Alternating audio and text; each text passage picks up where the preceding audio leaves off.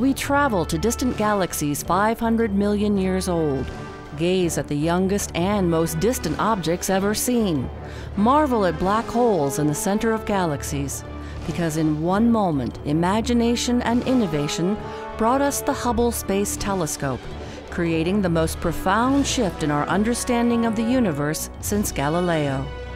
Led by NASA Goddard Space Flight Center, private companies, universities, and government organizations work side by side to build an observatory like no other.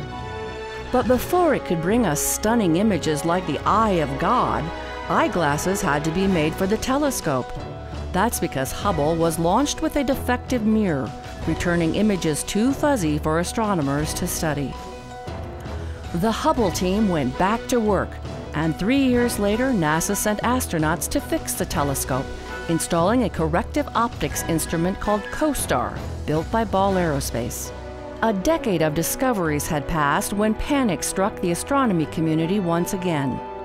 NASA declared future missions to Hubble too risky after the Columbia Space Shuttle and its crew were lost during Earth's re-entry.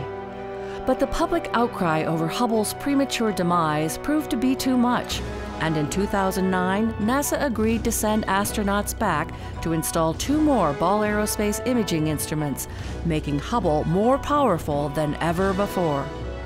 Aboard Starship Hubble, we've confirmed the universe is some 14 billion years old, learned the universe is moving away from us faster and faster due to dark energy, and traveled 12 billion light years from Earth.